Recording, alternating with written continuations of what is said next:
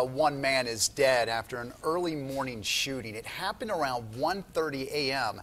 at a house on North Tubman Road in Columbia County. Now, according to investigators, Anthony Thomas Sherrill shot and killed his stepson during a domestic dispute. The victim is identified as 23-year-old Tennis Alexander Malam. Deputies say the stepfather was on the phone with 911 when the shooting happened. Captain Butch Askew describes what took place. Mr. Malam made entry into the bedroom, and it appears that he had possessed a handgun at that time, and Mr. Sherrill, using the handgun he had, shot Mr. Malam.